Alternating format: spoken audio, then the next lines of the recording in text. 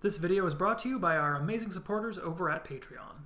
Hey everyone, it's Ben from Board to Bits, and this week we're going to be doing a kind of quick one-off video again for the holiday week, and then we'll be getting back into the systems tutorials next week. For this video we're going to be doing a news ticker, like the sort of scrolling bar you see at the bottom of like cable news channels, kind of showing headlines and updates of things that are going on, which can actually be useful in systems-based games to kind of give your players a clue as to what's going on, say, in the background of your game that they might not be aware of, or can be used just for a visual effect in other games as well. So to get this started, we're going to be using the UI system. I'm starting with a new game scene here, and I'm going to go up to Game Object, UI, and create a panel. This is going to be the news ticker itself. I'm going to rename this to be ticker. Then I'm going to reposition it in here. So instead of stretching across the entire screen, it's only going to stretch across the bottom. I'm also going to reset its position this way as well. So I'm going to hold Alt when I do that, and we're going to click there. And now we have our anchors and that all down here. Next, I'm going to go up to the height, and I'm going to change that to something like 48. And I'm going to make sure that the position Y is at 24 to kind of match that bottom level there. With that in place, I'm going to just quickly double check that our anchors are in the right position. Yeah, we want them across the entire bottom, and the max across the entire bottom from 0 to 1, but stuck to the bottom. And then for our X and Y, we can actually change the Y to 0 so that it's also kind of locked pivot-wise to the bottom as well. Okay, with that all set, the next thing we can do is we can create our ticker item. So for this, I'm going to right-click on the ticker itself in the hierarchy, go to UI, text. I'm not going to be using TextMesh Pro for this. We're just going to use a simple text object from the UI for this. I'm going to rename this to ticker item. And I'm going to just set these manually for this one. The first thing I'm going to do is I'm going to set its height to 44. I'm going to change its anchors a little bit. I'm going to change the X values both to 1. And I'm going to change the Y values to, actually they're going to remain at 0.5 and 0.5. However, I'm going to change the pivot to be 0 and 0.5. And what this is doing is if I switch this view here from the center to the pivot view, we see now that this is pivoting based on this sort of central but leftmost point here. So all we're really caring about is where the start of the text is. I'm also going to move the text so that it is centered on the line here, and I'm going to increase the size of the text to something like, say, 40. That'll be good there. Now you'll notice that at this point, though, this text is exceeding the width of this, and what we actually want this rectangle to do is to conform to however long our current message is. So we're going to add another component down here called the content size fitter, and I'm going to set the horizontal fit of this to preferred size. And what that will do is that means that this actual size of the rectangle itself, the entire width here, we can no longer control it because it's going to respond to what we write. If I were to write in here, you know, this is some news about our game, the rectangle extends to reflect that. And what's going to happen now is we're going to have this start where this is actually going to appear at this right side and then scroll across to the left. So we can kind of emulate that right now by just setting its position X to 0, and we see that it will start here, and then as we reduce it, it will scroll across, and this is going to be the kind of effect that we're getting as we go. So for now, I'm just going to put that back to 0 for the X position on the ticker item, and I am going to create a couple of C# scripts that we're going to be using to make this functional. So we're going to create our first C# script, which will be called ticker, and a second C# script called ticker item. I'm going to add the ticker script to the ticker itself, as well as the ticker item script to the ticker item. Double check that that's on there. That's on there as well. And now I'm going to take specifically the ticker item and drag it back into my assets folder here to make it into a prefab. With that as a prefab, it's now blue here. I can delete the ticker item from the hierarchy of the sample scene. Save that quickly, and now we can jump into coding our ticker. Open this up in Visual Studio.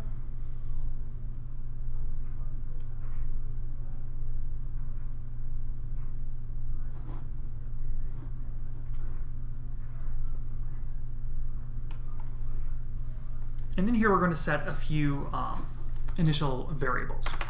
The first one is going to be a public ticker item called our ticker item prefab. This is going to be where we get that prefab to populate our ticker. The next thing we're going to have is a kind of speed, or how long we want each item to appear on the screen. And we're going to call this our item duration. We're going to make this a public float item duration. And actually I'll make that lowercase. And we're going to set it to a default of about 3. That seems to be a pretty good speed. However, we'll also add a range to this one. So if we add in sort of square brackets, we'll put range of between 1 and let's say 10. 1 is actually going to be very fast across your screen, and 10 is probably going to be very slow, but it gives us some wiggle room that we can adjust as we want to. Next, we're going to create a public array of strings. And I'm going to call these filler items. Ideally, we would elaborate on this and make some kind of dynamically populated items as events happen. For the purposes of this video right now, though, we're just going to be using sort of items that might be filled in when there's nothing else going on. You might have, you know, some either funny headlines or just some generic headlines that would always work for you here. Next, we're going to create a few private variables as well that the ticker is going to figure out for itself. The first is going to be a float width. This is going to just keep track of its own current width so that we can calculate how the speed based on that item duration, as well as how the ticker items should manage themselves. Next, we're going to have a float called pixels per second. And this is going to be sort of the kind of take this item duration and use it to figure out what exactly the speed of these ticker items should be, so that we don't have to run that calculation every single frame that these ticker items are moving. And finally, we're going to have a ticker item called the current item, which is really the most recent item, so that we can track when we need to create a new item. With all that, we can do some initialization in our start method. So in here, we're going to have our width get set to getComponent rect transform, and then we're specifically going to get the rect attribute, and we're going to get the width off of that. Next, using that, now that we have the width set, we can figure out our pixels per second. So we'll say pixels per second equals our width divided by the item duration. And then lastly, when we first start our scene, we want to make sure we're populating at least one ticker item to get this going. So we're going to call on a method we haven't written yet, but we're going to call add ticker item, and we're just going to give it our filler items at index 0. So whatever the very first filler item is.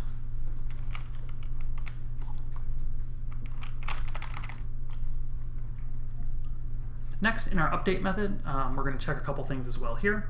The first thing we're going to see, really we're checking one thing, is that if the current item in our ticker, that most recent item has kind of passed that right boundary, so there would just be open space beyond it, we need to add a new item so that it continues to fill that ticker.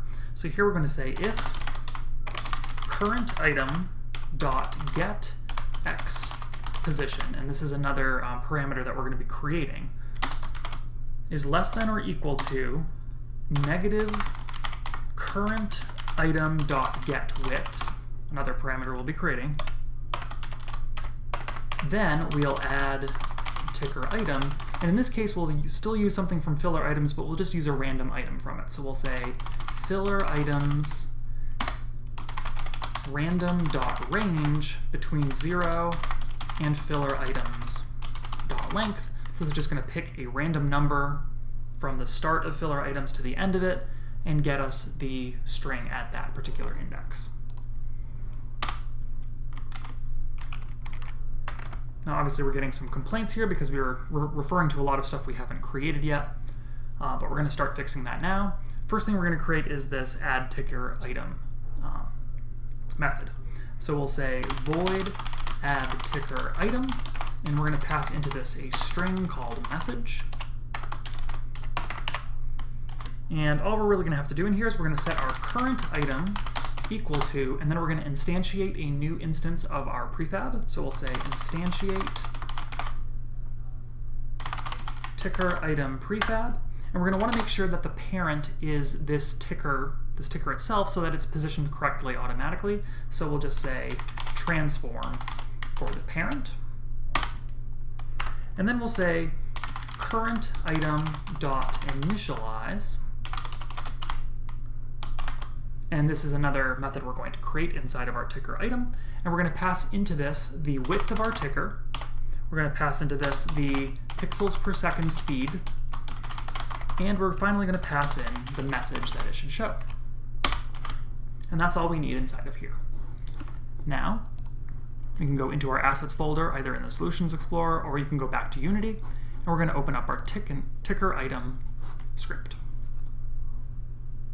In here, we are going to need another namespace in here. We're going to use using Unity engine.ui because we're going to need access to that text component that we have on our ticker item. And we're going to add a few more variables here as well. We're going to have a float ticker width, which is going to store that value that we pass in the initialize method. We're going to have a float pixels per second, which is going to store that speed we pass in. And we're going to have a rect transform RT, which is going to be sort of a time saver that we don't have to get component every time that we want to get certain values. We're also going to have a couple of public properties. Those are that get x position and get width. So these are going to be sort of the dimensions that we really care about in our ticker item, and so we're going to be able to get those publicly from the ticker. So we can say public float get x position. We're going to use get, which means that this is just a parameter that's going to simply get this value. We can never assign to it. And we're going to say return rt dot anchored position dot x. And this is important because this is going to make this relative to that right edge of the ticker rather than anywhere else on the screen. We're also going to have public float get width, which is again going to get, and this one is going to return the rt, again, rect.width, very similar to what we got for the ticker itself earlier. With those, we can now use our initialize method. We're going to say public void, we'll create this method, initialize. And now, unfortunately, for some reason, Unity likes to, or Visual Studio likes to pre-populate that with an event that Unity stores, so we're just going to undo that. And now we're going to pass in a few parameters here. We're going to pass in float ticker width, another float for pixels per second, and finally the string message.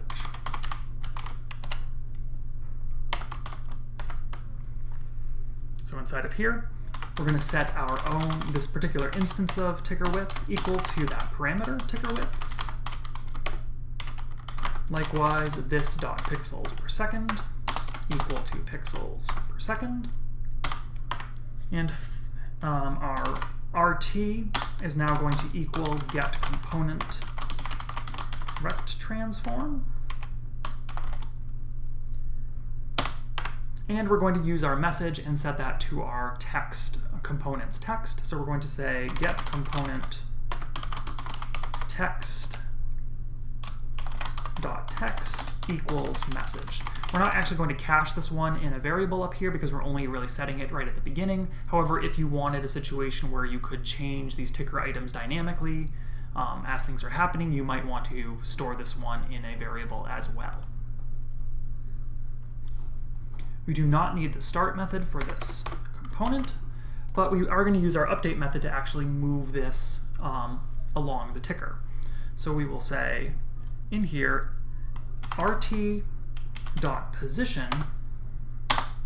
plus equals vector3.left, moving it left across the screen, multiplied by that pixels per second that we figured out, multiplied by time.delta time, so we get that actual smooth motion per second no matter what our frame rate is. Next, the last thing we want to check here is if this particular item has gone off the screen, we want to destroy it. It's no longer really of use to us. We could also put it back into an object pool if we wanted to handle things that way, but for right now we're just going to destroy it because it's a little bit quicker. So we'll say if get x position is less than or equal to 0 minus the ticker width minus get width. So we're getting, so this means that it's, not only gone across the entire screen, but now it's also like the very end of it has gone off the screen as well. If all of that is true, then we'll simply destroy game object, and that will eliminate this particular ticker item. And that is all the code we need to do. We can now jump back to Unity and kind of set up these objects. At this point right now, our ticker item is actually in good shape. There's nothing we really need to do to customize this any further, but we do want to add into our ticker, we need to make sure that we both have the prefab in there. So that is in our property there. And we need to give it some filler items. If we have none, this will throw an error at us and not work. So I'm going to put in, let's say 5 items here. We'll say, hello world for the first one out of a sense of tradition. You can maybe just say something like, hi there, this is a news ticker item. This piece of news is the longest one we'll write. And good news, everyone. Save those. And now we'll always get the hello world as the first one because that's how we're telling our ticker to start, but then from there it'll randomly choose between these. So we can hit play right now, and we will see that sure enough we get each of these kind of comes through. It's actually even at this item duration of 3 moving pretty quickly, but we see that they each populate, and we can see on the game, or the scene view here rather, that once we reach the end of one, once it reaches the end of the screen rather, it just disappears, so we're never, continually overloading our scene with these, but they keep on moving through. I may even slow this down a little bit, give it a longer duration, maybe even up to like 6 seconds. Save that and hit play. And there we see we get a much more kind of tempered speed. However, the other thing is that these are all really butting up against one another right now. And there's a couple ways we can solve this. I think the way that I'm going to do right now is just to kind of add in a little bit of a buffer on the string itself. And so what we'll do is we'll go back into Visual Studio, and we'll go to our initialization here where we're adding the message, and in addition to the message itself, we're simply going to concatenate on a quote space, just a vertical bar and another space, and that's just going to give us a little bit of space between each of these messages. If I save that now, go back to Unity and hit play, we see that we have at least a little bit of space there now so that we can delineate between these different pieces of news. And you can obviously customize these any way you want. We could also do a lot of customization here with the panel itself, with the text itself. There's a lot more that you can do with this, but this is just a kind of a way to get a rudimentary news ticker running so that you can see when events or give other information to your player in a relatively noticeable but not overwhelming way on your screen. Thanks so much for watching. Hope this helps with your game dev, and I'll see you next time.